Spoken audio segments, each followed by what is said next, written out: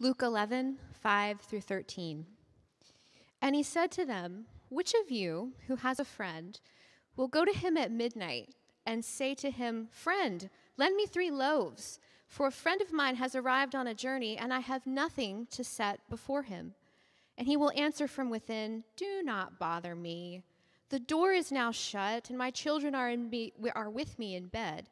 I can't get up and give you anything.'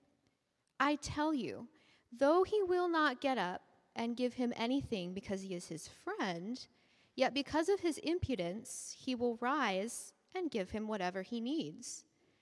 And I tell you, ask, and it will be given to you. Seek, and you will find. Knock, and it will be opened to you. For everyone who asks receives, and the one who seeks finds, and the one who knocks, it will be opened. What father among you, if his son asks for a fish, will instead of a fish give him a serpent? Or if he asks for an egg, will give him a scorpion? If you then, who are evil, know how to give good gifts to your children, how much more will the Heavenly Father give the Holy Spirit to those who ask him?" The word of the Lord.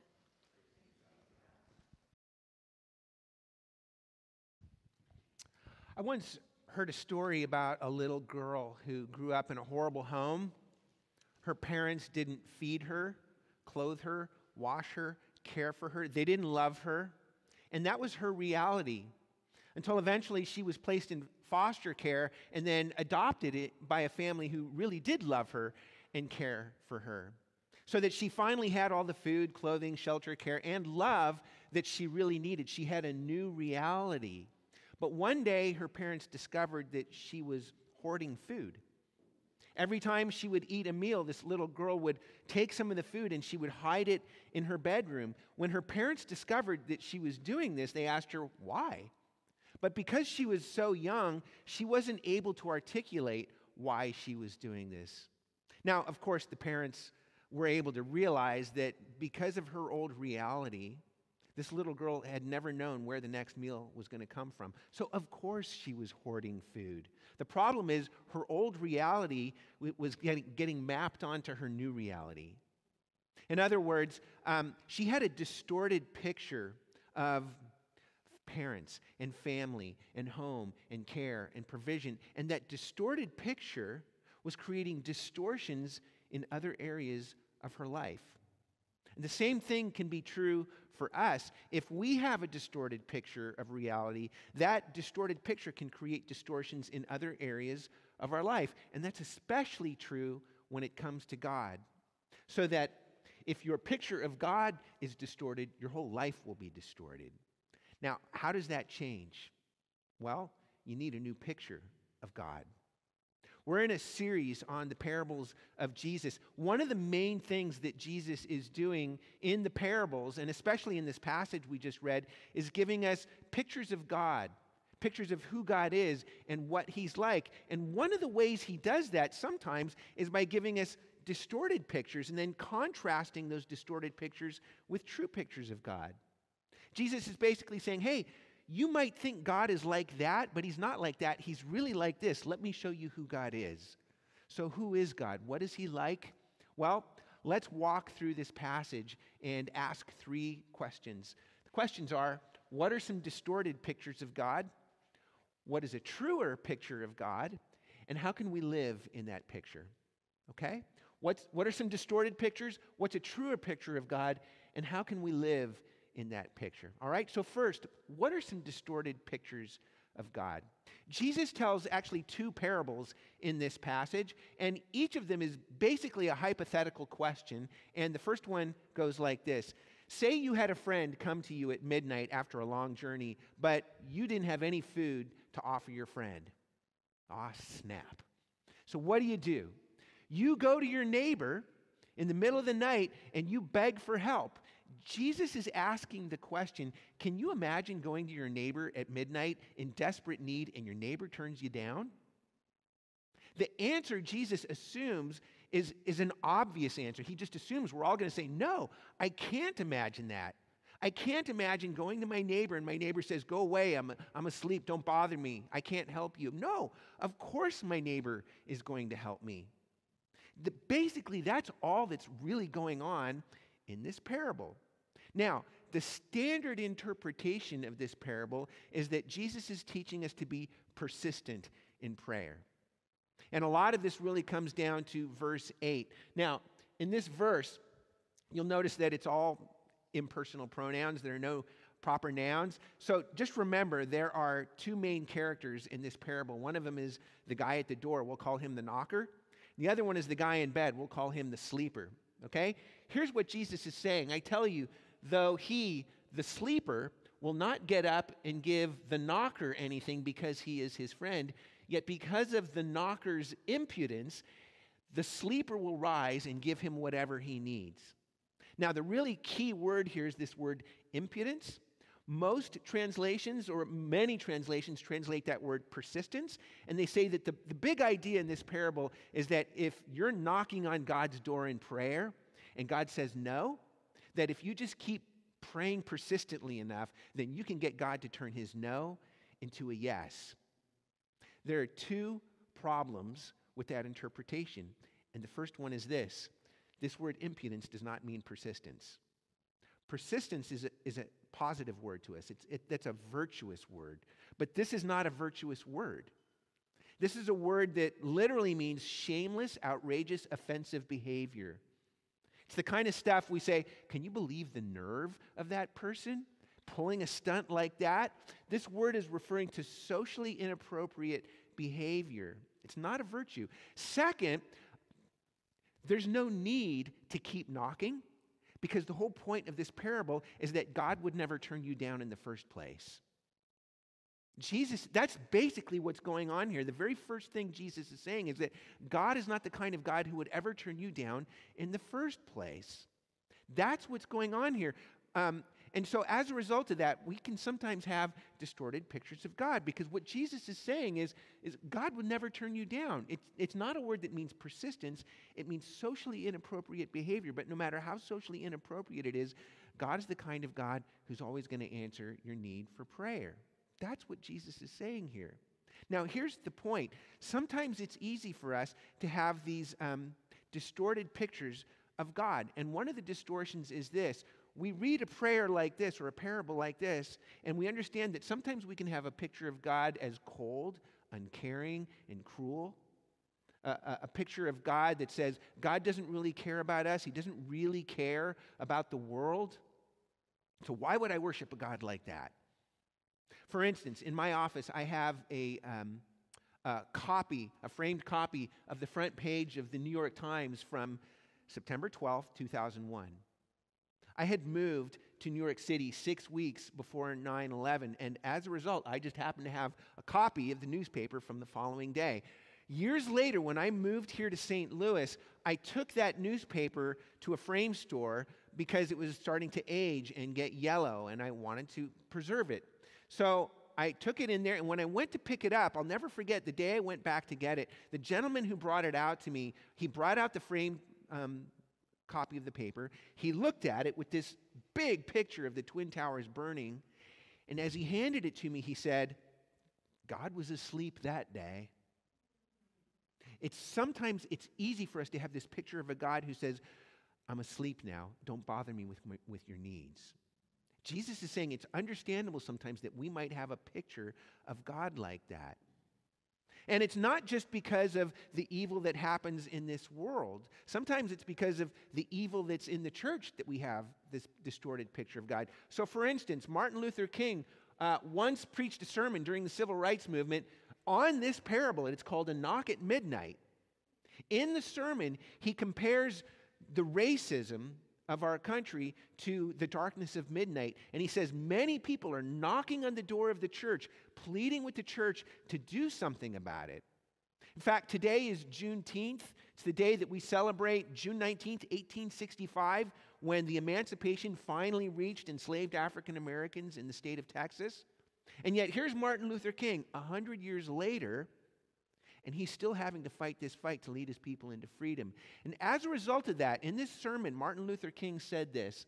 He said, one of the shameful tragedies of history is that the very institution that should remove people from the midnight of racial segregation, he's talking about the church, he said that institution participates in creating and perpetuating the midnight. Martin Luther King had firsthand experience with white church leaders who refused to get involved in the fight for racial justice. Today, many people have this picture of a God who doesn't care about justice in this world because they see people who claim to represent that God that don't appear to claim to care about justice in this world. Now listen, it's important to say that the reason people have this picture of God is because they do care deeply about justice and they don't see it happening in this world. So it's understandable that people would have this kind of picture about God. But Jesus is saying that's a distorted picture. And there are other distorted pictures in this passage. So if you look at the second parable, remember, it's a hypothetical questions that Jesus is asking us here. In the second parable, Jesus is essentially asking us, hey, if you're a parent, can you imagine your child coming to you and asking for a fish or an egg, and you instead would give them a scorpion or a serpent? And again, the obvious answer is no, I can't imagine that. What's Jesus doing? He's pointing out some distorted pictures that we might have of God. And there are actually a couple of possible distortions in this picture. And one of them is this. Sometimes it's possible for us to have a picture of a God who tricks us. A God who gets you to worship him, but then he pulls out the rug from underneath you. Have you ever felt like that? You're praying for something that is really important to you, but then instead of that, something really bad happens, and you feel like, well, that's what I get for trusting in God. Never going to let that happen again. Jesus is saying it's understandable. Sometimes you're going to feel that way about God. Another potential distortion is this. Sometimes we feel like it's selfish and self-centered of us to pray for what feels to us like small, petty needs. One part of the distortion is that we feel like we should be more virtuous. We should be more humble and noble, and we should be more spiritual. And another part of the picture is that, well, God is transcendent. God is high and holy. And so for us to ask for our own selfish, petty needs, that's demeaning to God, and it's demeaning to us. It's like a lower form of spirituality. Friends, here's the point. Jesus is affirming our sacred longings for things like justice, kindness, compassion, love, and virtue. But he's also acknowledging that there are reasons that when we see the absence of those things, there are reasons that we might be led to doubt in a loving, personal God. He's affirming the reasons we might have that picture of God, but he's also challenging us that these are distorted pictures of God. He's saying, hey, you think God is like that, but he's not. He's really like this. Let me show you who he really is. And that leads to our next point. We've just seen what are some distorted pictures of God, but next, Jesus gets us to ask, what is a truer picture? What's a truer picture of God? Well, let's go back to this first parable about the guy knocking on the door at midnight. Remember, one of the main things Jesus is showing us is that it's all about this reality that God will always respond to your requests for prayers. But one of the other big things Jesus is showing us here is that means that you can come to God anytime, any place with your prayers.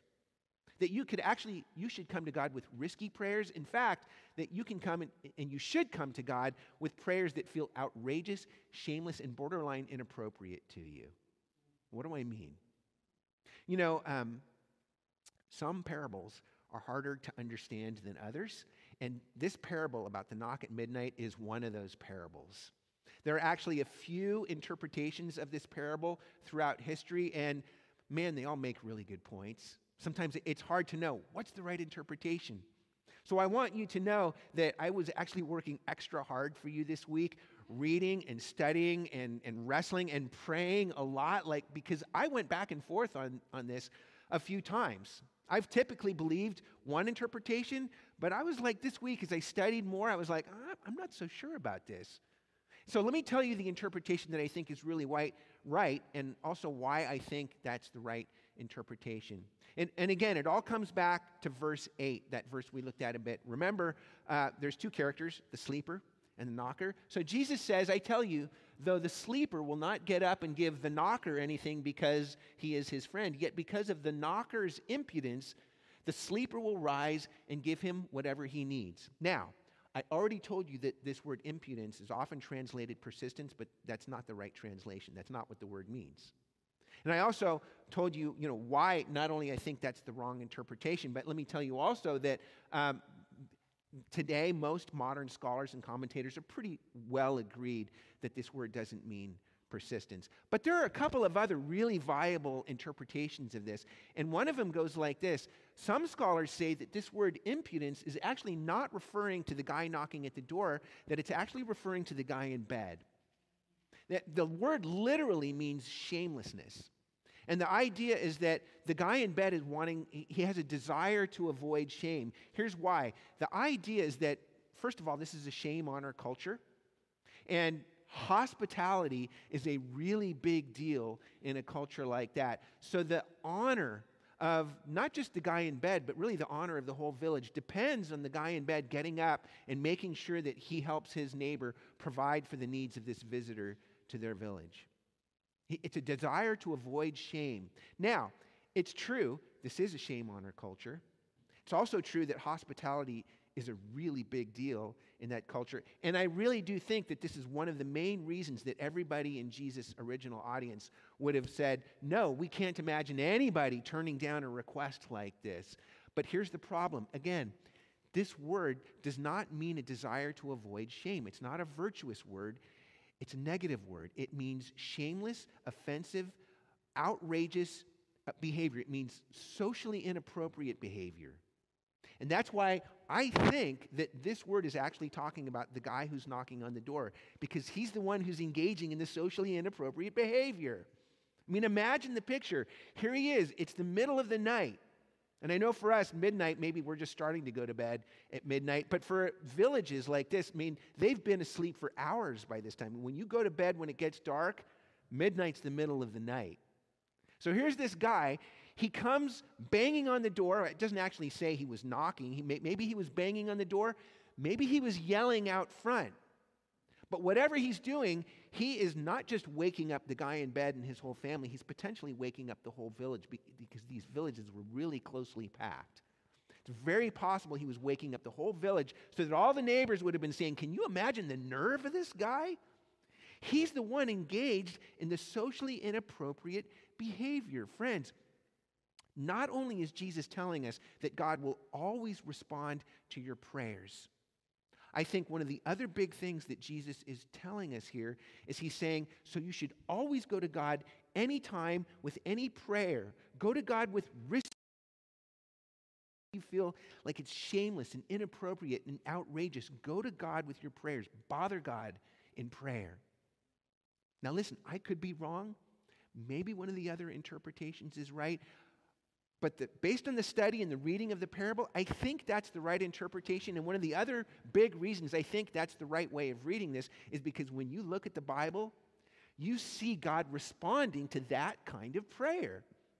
So for instance, in Genesis 18, God goes to Abraham, father of the faith, and he says, Abraham, I'm going to destroy the city of Sodom and Gomorrah because there's great wickedness in that city. And Abraham starts praying. He actually starts pestering God. He says, God, what if there's 50 righteous people in that city? Far be it from you, God, far be it from you to destroy a city if there's 50 righteous people in that city. You know, Abraham is not being meek and obsequious. He's being shameless. He's being bold. He's being outrageous here. He's the nerve of that guy to talk to God like that. But here's God, and God says, Abraham, if there's 50 righteous people in that city, I'll spare the city. Abraham keeps going. He says, God, I know I've been so bold as to speak to the Lord. I who am but dust and ashes. Go back and read it. You can see Abraham knows that he is right on the boundaries of socially inappropriate behavior with God here. And yet he keeps going. God, what if there's only 45 righteous? What if there's only 40? What if there's only 30 or 20 or 10? What if there's only 10 righteous people, God? And every single time, no matter how shameless or outrageous Abraham is, God responds to his prayer every single time. And it's not just the Old Testament. If you look at the ministry of Jesus, you see people praying to Jesus this way and Jesus responding. So for instance, in Mark chapter 10, right at the end of his life, Jesus is on his way to Jerusalem where he's going to be crucified. So you think, okay, Jesus has some important things to do here. He's leaving the city of Jericho, and there's a blind guy named Bartimaeus who hears that Jesus is going by, and he starts crying out, "Son of David, have mercy on me." He's just crying out. And you can see in the passage that all the other people in the crowd know that this is socially inappropriate behavior because they tell him, "Hey, dude, shut up, pipe down. Jesus is walking by right now." They're telling him to pipe down, but he keeps crying out, "Son of David, have mercy on me." He's engaging in socially inappropriate behavior, and yet here's Jesus who has, one or two other important things going on at the time. Jesus goes over to the guy and says, "What do you want me to do for you?" Bartimaeus says, "Lord, I want to see." And Jesus heals him. Friends, every single time God responds to prayers like this. Jesus is saying, not only will God always respond to your prayers, but you come to God boldly. You come shamelessly, audaciously, outrageously. Even if you think it's borderline inappropriate, go to God in prayer. That is one of the main things that's going on here. But here's the question. How can we come to this high and holy God, this transcendent God, with our selfish, petty prayer needs and trust that God's really going to answer us? Because isn't it really selfish and petty of us to come to God with needs like this? Well, that leads to our last point. We've seen what are some distorted pictures of God. We've just seen what is a truer picture of God. But lastly, how can we live in that picture of God? Well, here's how. Remember, it's all back in this first parable. If we look at it once again, remember, Jesus is saying, yes, God will always respond to your prayers, but he's also saying, so you should go to God shamelessly and boldly and audaciously in prayer, borderline inappropriate. Now, the key here, though, is to remember that there really is a tension here. I mean, there really is a tension between us coming to God with needs that are potentially selfish and petty to us, but this transcendent, high and holy God, how do you fit both of these two things together? Jeff was just talking about this in our time of confession. This passage we just read is really part of a larger section in the Gospel of Luke that begins with Jesus' disciples coming to Jesus and saying, "Lord, teach us to pray." And so what Jesus does is he teaches them what we call the Lord's Prayer, which begins like this: "Father, hallowed be your name." Jesus is saying when you come to God, when you approach God, you do approach with reverence and awe and worship. This is a high and holy God. You approach this God. You bow down before the glory of God. But then right after this, Jesus tells a parable which makes it sound like when you come to God, you come outrageous. You come shameless. You come borderline inappropriate behavior. So we want to ask Jesus, which is it? One of the people that has helped me think most clearly about this is the great preacher and writer in New York City, Pastor Tim Keller. By the way, if you know about him, you may know that he's been struggling with cancer for the past few years. My understanding is that this last week he was actually in the hospital with some complications. I think he's home now, but he's got some long medical road in front of him. So if you happen to think about Pastor Keller, do please pray for him. But he really helps us think about this. He says, he gives us a thought experiment by saying, hey, who gets to go to the President of the United States and make requests? Do you just march into the White House? Do you just march into the Oval Office and start making demands and saying, here's what I want? No. Who gets to see the President of the United States and make a request? How do you get in there? Well, first, you got to have some credentials. You need to be somebody important. There's got to be a good reason for you to be there. Second, you need to have an invitation. The Oval Office does not accept walk-ins. And thirdly, if you do manage to get in there, you darn well better show some respect while you're there. Now, that's just the Oval Office. What about if the president is in bed in the middle of the night? Who gets to march up to the president's bedside, wake him up and say, give me what I want? The answer is Nobody. If you tried to pull a stunt like that, you'd be shot before you got anywhere near. Nobody gets to do that except his child. Daddy, I'm thirsty. Will you get me a drink of water? What's the president going to do? He's going to haul himself out of bed and get his kid a drink of water. Friends, you put all this together, and here's what Jesus is saying to us, that what's outrageous from anyone else, God welcomes from a child. What we consider to be outrageous and inappropriate behavior from anyone else, God actually welcomes that from his children. I mean, imagine if you found out one morning that your little child had been thirsty all night long and you asked them, well, why didn't you come and ask me for a drink? If your child said, well, I was afraid because I thought I would be bothering you. If your kid said that to you, you would be torn up. What's outrageous from anyone else, God welcomes from a child. So how do you come to God in prayer? Like a child. That's exactly what Jesus is showing us in the second parable of this passage. Remember, he's asking the question, hey, if you're a parent, can you imagine your child coming to you asking for a fish or an egg, but instead you would give them a scorpion or a serpent? And the obvious answer is no, I can't imagine that. Jesus is saying that if you come into a relationship with God through him, that you become a son or a daughter of God. That means on the one hand, do you come with reverence and awe and worship? Of course you do. Even little kids, they don't go up to the bedside of their parent and say, hey, bub, hey, pal, how about a drink of water over here? No, of course not. There's respect, there's dignity, there's honor. But little kids, especially if you think about really little kids, when they need something, they don't hem and haw. They're just direct. What do? They poke, they prod, they tug, they pull, they cry out. They're not worried about social decorum. They're not aware of social propriety. They just ask for what they need.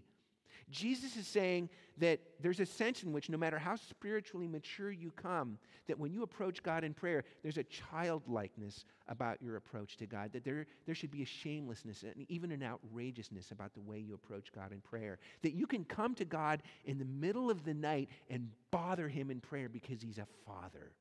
He likes to be prayed to like that. He likes it when you ask him like that. That's what Jesus is saying here. And by the way, this really helps us with that problem we were mentioning just a bit ago. Sometimes we feel like it's selfish and self-centered of us to come to God with prayer requests that we feel are really petty and small. I mean, if God says, hey, go ahead and ask me for whatever you want, isn't there a danger that we would abuse a privilege like that?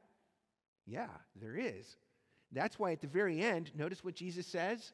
If you then, who are evil, know how to give good gifts to your children, how much more will the Heavenly Father give the Holy Spirit to those who ask him? Jesus is saying what we really need is the Holy Spirit. That the more you grow in a relationship with God, the more spiritually mature you become, the more you learn how to ask not just for what you want, but for what you really need. He's saying if you really engage in a life of prayer like that, that God is going to give you the growth and the maturity that you need through his Holy Spirit. And that means that sometimes you'll ask for things in prayer that you think it's a fish or an egg, and unaware to you actually what you're asking for is a scorpion or a serpent. You just don't realize it. And of course, God is not going to give that to you in prayer. He's not going to give you something that's harmful to you. Like, Mommy, Daddy, can I drink some of that purple stuff under the sink? Your parent knows, you think you're asking for Kool-Aid, but what you're really asking for is drain cleaner. I'm not going to give that to you. How about I give you a drink of water? Friends, God will always give you what you really need, not just what you think you need. He'll always give you what you really need. So is there a danger that we might ask selfishly and self-centeredly? Of course there is, because we are selfish. We are self-centered. You notice what Jesus said at the end? If you then, who are evil, know how to give good gifts. Jesus just assumes that every single one of us has moral and spiritual decay in our hearts that needs to be healed. And yet he's saying that That as you grow in maturity with God, as you grow in a relationship with God, that you are going to learn to ask not just for what you think you need, but for what you really need. And the way we can be confident that God will always answer a prayer like that for us is because Jesus Christ is the true Son of God who went to his Father in the middle of the night with a desperate request. On the night before Jesus was nailed to the cross, Jesus was praying in the Garden of Gethsemane. He was bothering God in prayer. Jesus prayed, "Father, is there any way for me to save the world without going to the cross?" That's what Jesus wanted. And yet, Jesus wasn't just praying for what he wanted, he was praying for what we needed. And what we need most desperately, what we need more than anything else in the world, was for someone to come and rescue us from the evil of our own hearts and bring healing and renewal to the whole world. So Jesus didn't just pray for what he wanted. He prayed, "Father, not my will be done, but thy will be done." Do you realize what that means? Friends, on the cross, Jesus got a snake so we could get a fish. Jesus got the justice that we deserve so that we could get the love and the acceptance and the blessing that he deserves. That means that we become sons and daughters of God on Jesus' coattails. In other words, God's love doesn't come into our lives on the basis of our moral credentials or our spiritual performance or our lack of credentials and performance. God's love doesn't come into our lives on the basis of how hard we work or how well we behave or how well we don't behave. It doesn't depend on us or anything we do. It depends on Jesus, on who he is and what he did for us on the cross. That means that when we pray, we can be confident that God will respond to our prayers, and we can also pray shamelessly, boldly, and outrageously, knowing that God loves to answer prayers like that from his children. He loves it when you ask him like that.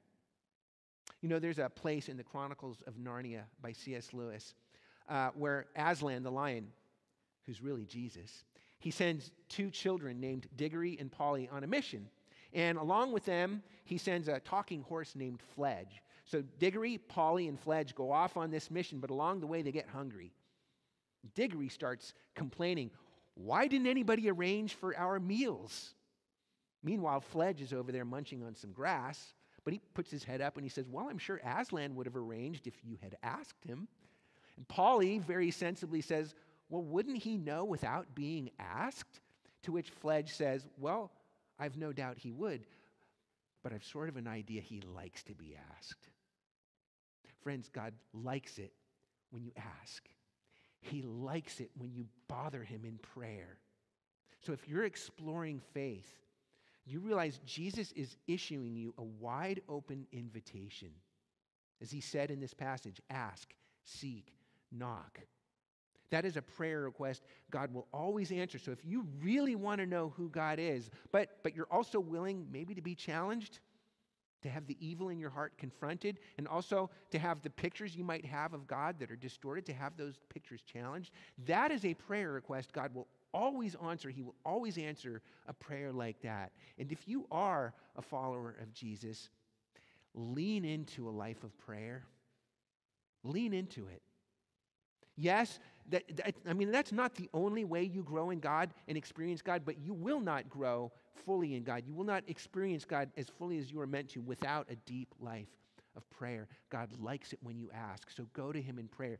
He will always respond to your requests. He wants you to ask him shamelessly, boldly, audaciously, outrageously. Ask God for what you need. Ask him for the Holy Spirit. Bother God in prayer.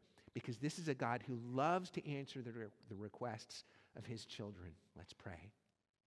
Father, we thank you that we can call you Father through our Savior Jesus. We thank you, Lord Jesus, that you went to the cross and got a snake so we could get a fish. We thank you for loving us so much that you have ushered us into a relationship with your Father so that we could be called sons and daughters of God. And we pray this morning, Lord, that you would heal the distorted pictures of you that we have in our hearts and our lives.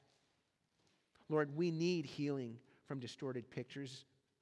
We thank you that you understand the reasons we have these pictures, but we also pray, Lord, this morning that wherever we're at in our faith journey with you, whether we're have been following you for years, or whether we're just beginning to wonder who you might really be, that you would help us to see more clearly and more truly who you really are. Lord, heal the distortions in our lives. Heal our distorted relationship with you. Heal us that we might become a clearer, truer picture of who you are to the world around us.